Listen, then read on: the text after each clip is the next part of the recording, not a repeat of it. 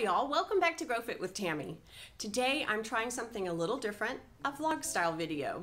I am going to take you out on my balcony with me as I prepare it for this hot, humid summer weather we have here in Hong Kong. I have enjoyed so many months sitting out on my balcony and enjoying my little tiny garden space, doing work and making videos for you guys. Now that the summer months are approaching and I'm getting ready to leave for a trip, I'm setting up a solar power watering system, which I'm really excited to show you. I've used it for a season already and it worked really well. It saved me a lot of trips out into the heat. And I want to sturdy up this wall you can see out on the balcony here. I have reed fencing that I think really warms up the spot versus the white tile, but it's getting saggy. You can see it at the top there. And I have an idea on how I'm gonna sturdy it up and give some support to my ferns that are on bark there and a few small plants. So I want to be able to add even more and make it even more lush and beautiful. But first I need a support framework. And I have this interesting idea. Let me take you on the balcony with me and I'll explain more. All right, here we are on the balcony and here is step one. I'm going to take these plants down. Some of them are missing already, and remove the reed fencing, which I have fixed rather precariously with just these three stick-on hooks. And some of them have held, some of them have not. After thinking about this for a little while, I came up with an idea that I would use something similar to chicken wire to actually use a drill. This is a rental property. Use a drill and go in between the grout and put some small hooks and hang chicken wire and then put the reed back in front of it, but make sure when I hung my plants to use the support of the metal frame. But when I went shopping for it, I realized I was going to be left with a lot of jagged edges that I would have to sit and fiddle with pliers to turn in. And I saw something else.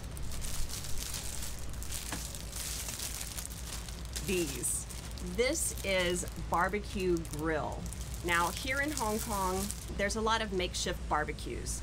The government around in the country parks will have an area and you purchase at the grocery store with your charcoal a small one like this, a little grid that you place over the structure and you can put your chicken wings and your meat, corn on the cob. This one, however, is a bit larger and they're just about the width I needed, but not the height. And I knew traveling back on our shuttle bus, I couldn't bring anything too large to cover this space. So I thought, all right, I'll do it in segments and wire it together. So when I saw this and it has this nice smooth metal edging and the right width, I thought I can do three of them, wire them together from the top and in between, leaving however much gap I'd like to cover the space. What do you think? Okay, stick with me. I'm gonna set it up now.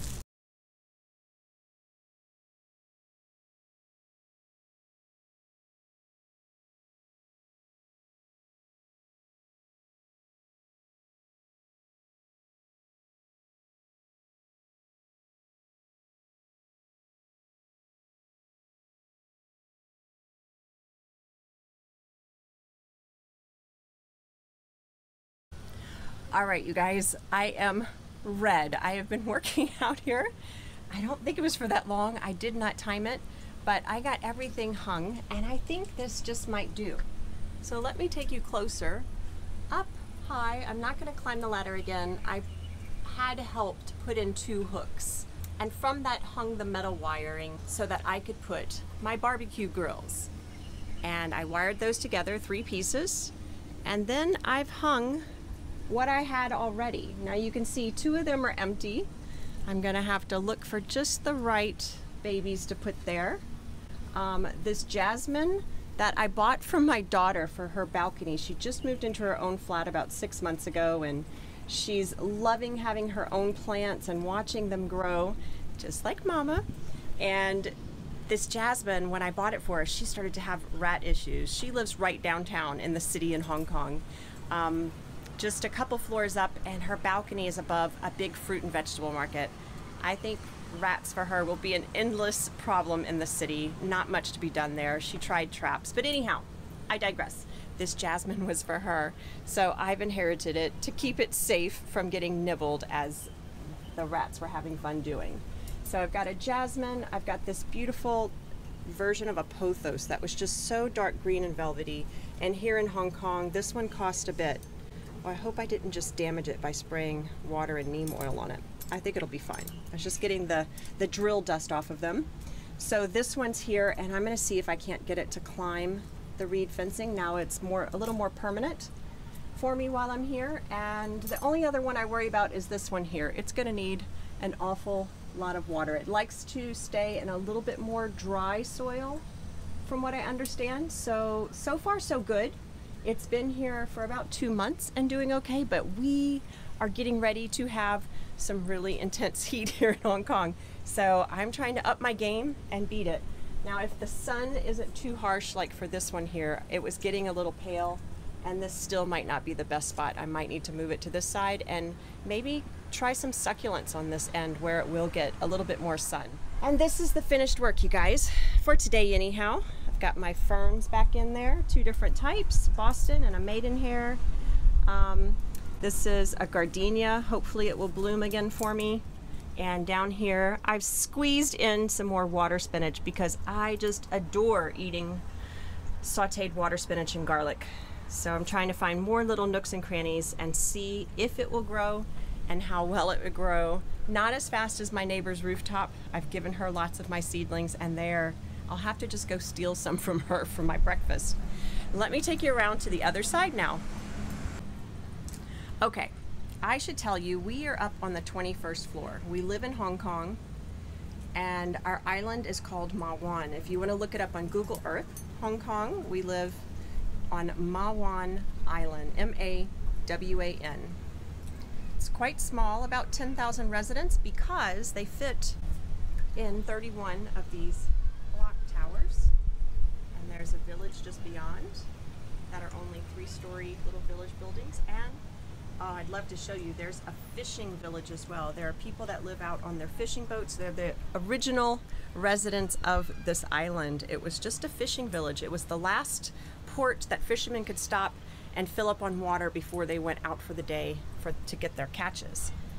Now, I mentioned in my intro, I also wanted to show you my solar power watering system. It's a little drip watering system. It was a gift, and let me tell you, some people just get it right.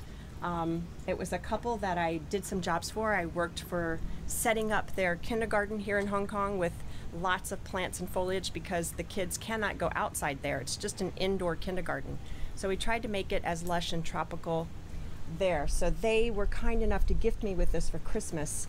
It says it will water up to 20 plants, and without dropping my phone, I'm going to take you out here to show you the power behind it all, which is this little box. It's really small, and this is my on-off switch. Grabs the energy from the sun, and then you can see the black tubing coming down. Now, it's not set up properly. I'm in a bit of a hurry. We have an emergency trip back to the States. Not the best time to fly with COVID, but nonetheless, I wanted to give my plants a fighting chance. I have someone staying here, but when you leave your plants to someone else's care, it's just not quite the same, and that's fine. I realize that I will probably lose some, but she knows me and has watched me several times, so hopefully we can come back to our green plants. Here's my mint. So these will be on the drip system. This one's not plugged up yet. My rosemary and sage, I thought they looked so pretty together, and I was running out of planters, and it's a space issue. We gotta compact come together. Let's work together. And so far, they're fine. More water spinach here that I cut and ate off of 2 mornings ago. These little flowers, don't know the name, but these have lasted me since Chinese New Year back in January, and it is now a couple days till June. And oh, my thyme. My thyme is on the dripper as well. My cute little fountain I just enjoy so much. My little ceramic fish having a fun little swim there. And here's his friend. Oh. And I put a fern in there. It's sucking up the water and it's doing well. Another rabbit foot fern here. I won't put this on the drip system because it doesn't have a drainage hole. I didn't drill one in. And then just for fun, I have another bird's nest fern tucked in the corner. and a few more here that I'm still arranging. And here is my too tiny water bucket. I am going to replace this one. This is maybe 2 gallons. It just empties too quickly. So the water goes in there. It automatically turns on and off a couple times a day and waters all these plants. These succulents doing nicely. I ended up with tons of caladiums and shared with neighbors. It's fun to be able to multiply your plants and give them away. This one I've been working with for more than a year, I think, and he's not happy. And back to the beginning. And for the third thing I wanted to show you today is my hydroponic tower. Check out my video on how I set it up, what it's all about, and why I would put one out here. But here we go. This is my little tower. I have it up on a few bricks just so I can rinse my decking. I have little chihuahuas as well that have a pee pad out here. And then this is the water reservoir, and you can see I ended up putting some yellow sticky paper to catch the little gnats. And if you don't watch this every day, couple days, come out and give it a spray. I use neem, 1 to 100 neem, and 1 drop of dish soap in here, and I spray it every few days. And that seems to keep any of the little white flies that tend to get in my lettuces and basil. And I just love basil. I need more recipes on what to do with dill. If you have good dill recipes, I've put it in yogurt and made veggie dips. Love that, but I still got plenty. The last of my lettuces, you can see how I've picked it all the way and it just keeps growing. This has been so much fun, and I have filled so many salad bowls. I think I started with 8 here, and now I'm down to 3, and it's time to replenish. Basil, parsley, and more dill. So much fun. I love it. So you can live in a city or have a small amount of space if you're in a rental apartment. I can even grow this one in my bedroom window. I don't get direct sun, but I get filtered sun all day long, and it was enough for greens. You won't be able to grow your peppers and tomatoes without the direct sunlight, but look how much we can do with what we've got. So if you're having problems and need some answers, I will do my best to help you. So feel free to leave any comments, questions down in the link below. I look forward to hearing from you, and thank you so much for your time. As always, I love being with you here at Grow Fit with Tammy, introducing you to the little things I find to make my life just a little bit healthier, a little bit more calm. And my garden is definitely that for me. Very relaxing and soothing, calming. I can come sit out here, do some work, do my household admin, do some videos with you guys, and it's just so much fun. Live life to your fullest, hey? All right, till next time. Bye, y'all.